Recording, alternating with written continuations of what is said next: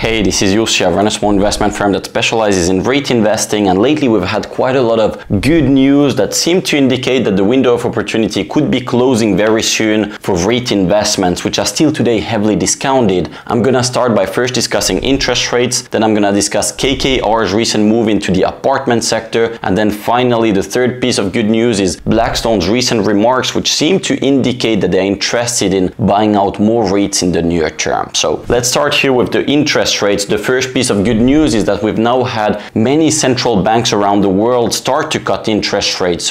First in the Eurozone, in Canada, in Switzerland, Hungary, Sweden. Those countries have already cut interest rates. England is expected to follow with its first interest rate cut in August. And while I think that it's gonna take a bit longer for the US to start cutting interest rates, it gives you a clear direction for where interest rates are now headed. I think that this is a strong signal for what to expect in the US, and Jerome Powell just recently made that clear as well as at an event earlier this week on Tuesday. He said that we've now made remarkable progress in bringing inflation down and that we now see clear signs of disinflationary trends resuming. And he's correct, because if you look at the latest data of Trueflation, which is a private market measurement of real-time inflation, currently the inflation in the US is at 1.85%, so quite a bit below the 2% target rate, and so this greatly increases the chances of us seeing one or two or even more interest rate cuts later this year. Right now the debt market is pricing a roughly 60% chance of one rate cut by this September already, and a 93% chance of at least one rate cut by the end of this year. And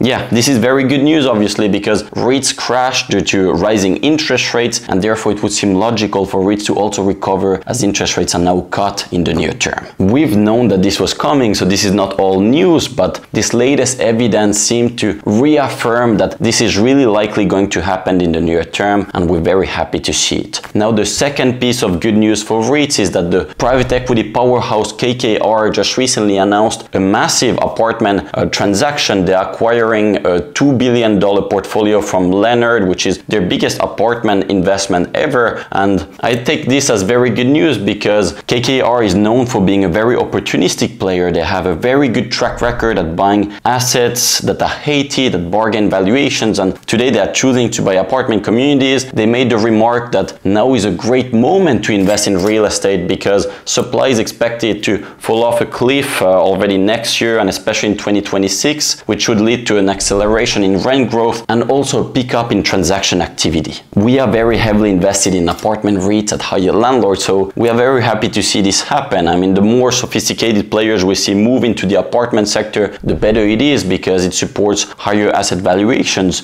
This deal is closing at about 400K per unit, and I would note here that many of our apartment REITs are actually trading at just about half of that. So it really shows you the upside potential that we could see in the coming years as interest rates are cut and rent growth accelerates. And then the third piece of good news is that Blackstone, which is the biggest private equity firm in the world, managing over $1 trillion worth of investments, just participated at a conference a couple of weeks ago, and they made some interesting remarks which seem to imply that they are likely to buy out more REITs in the near term. To be more specific, here's what they said. So real estate is a simple business. It's just about supply and demand, and if you stop building and the economy keeps growing out a few years, you'll get real shortage and you'll have rents really pop up and you'll make a tremendous amount of money. So I've seen this movie play out numerous times. It provides amazing opportunities for us because we are the best capitalized real estate buyer in the world. We have more money and we are not shy to use it when prices get beat down and the world asks the same question like, oh my goodness, you're in real estate, must be terrible. And we look like, well, yeah, this is the bottom land. We are buying pretty aggressively now. We've already done a number of big deals this year. Here they are referring to their recent acquisitions of Tricon Residential as well as Apartment Income REIT, which are two REITs that they acquired for about $17 billion. So yes, these are pretty big deals, and we profited from both of these transactions at Higher Landlord, which is my REIT newsletter. You can join it for a 2-week free trial if you want to gain immediate access to all of my holdings.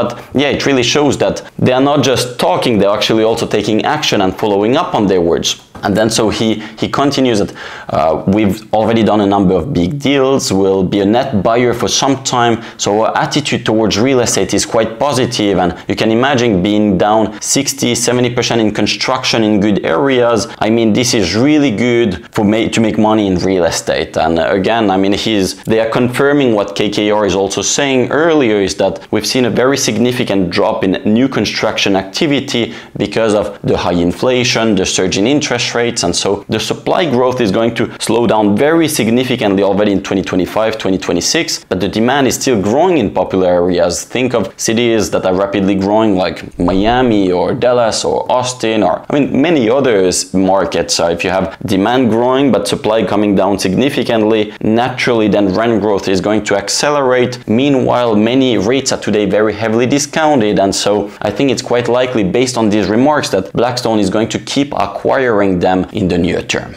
But it's not just Blackstone. There are many other private equity firms that are interested in REITs. I mentioned KKR earlier. We've had Fortress, MCB Real Estate, Oak Street, GIC. I'm sure there are others that I'm not thinking of right now, but that have acquired REITs in the recent past. We just last week we posted an article at High Yield Landlord that showed how there's been a lot of interest for our biggest retail REIT investment lately, which is called Whitestone REIT. They've received several offers in recent months to acquire the REIT, and while no deal has actually occurred, the company hasn't been bought out. It has still pushed its share price a lot higher. It has risen by something like 40% since October. So this really shows you that this M&A activity can be very positive to the market sentiment of REITs, even if no deal occurs, and I expect us to see more of this in the near term, and so this is a strong catalyst for the REIT sector. And so for all these reasons, I will keep accumulating REITs steadily week after week, just like I've done in the past.